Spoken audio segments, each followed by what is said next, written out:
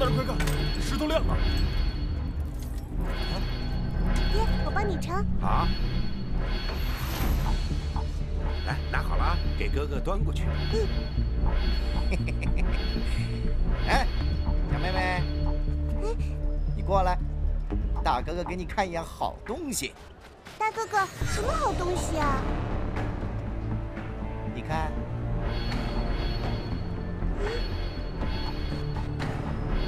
真好看。果然是至阴之女呀！过来。爹！哎，这怎么抓我女儿啊？我们是奉知府大人之命来抓至阴之女。你女儿她就是至阴之女。什么女？你怎么可以抓我女儿呢？快跑！他奶奶的，追！是，快！嘿，跑啊！你他娘跑啊！还他娘敢推我！关爷爷求你了，别抓走我女儿，我就这么一个女儿，你们要是抓走了，让我怎么活呀？我可不管你活还是不活，你们要是活了，我可就得死了啊！是你的！放开那小孩！他们突然变出来是鬼啊！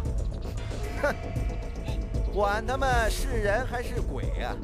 挡我的路就得死！杀！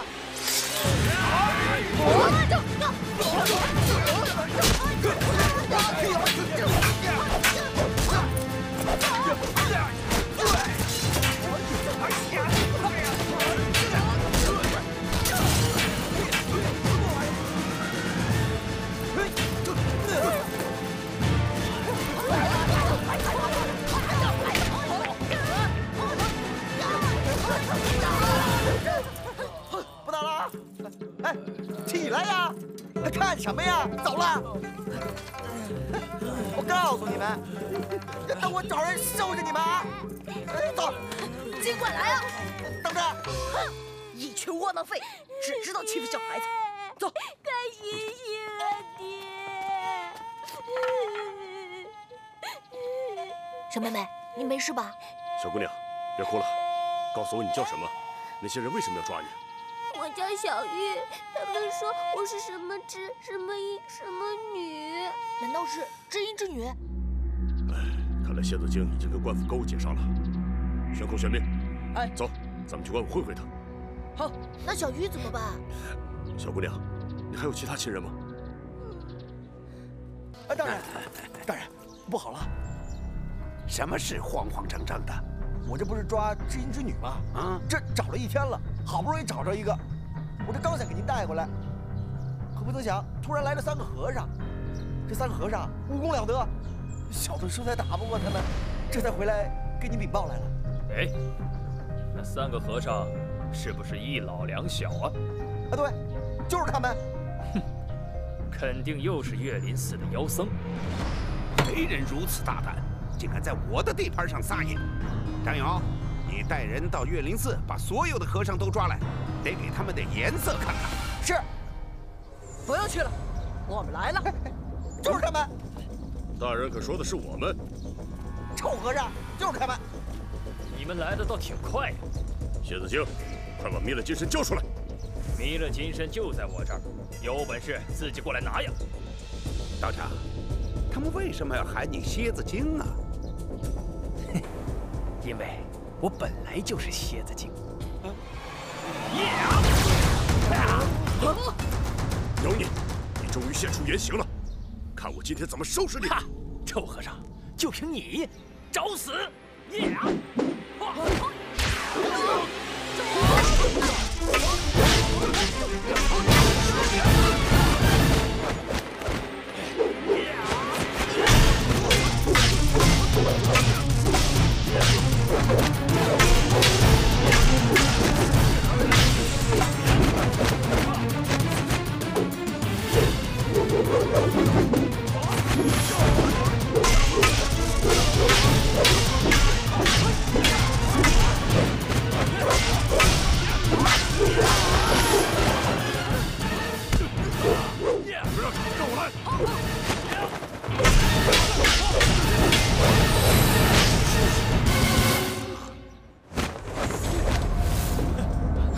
师叔，咱们不是他对手，咱们撤。马面马玉。哈哈，不自量力，就凭你们也想跟我斗，算你们跑得快。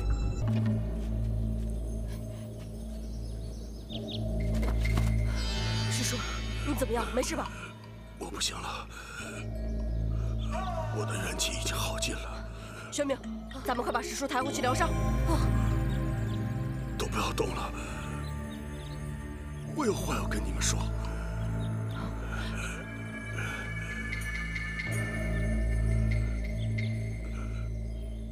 你们俩拿好这个乾坤袋，它可以降妖除魔。以前的魔帝就是被他降服的。师叔，你既然有这个乾坤袋，那怎么不早点拿出来降服那个蝎子精啊？你以为我不想啊？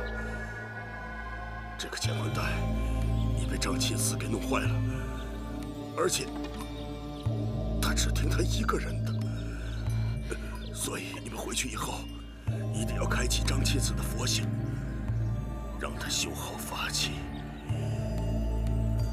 现在也只有靠这法器来降服这些妖怪了。玄空、玄冥，你们听着，你们一定要记住我的话，开启张钦慈的佛性，让他降妖除魔，普度众生。师叔，我们记住了。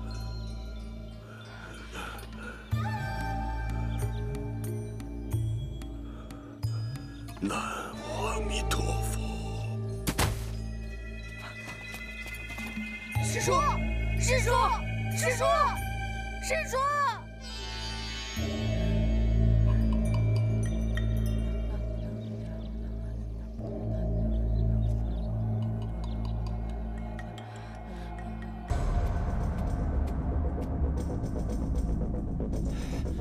怎么回事？这是谁干的？大王，参见大王。谁把魔帝带走了？金莲。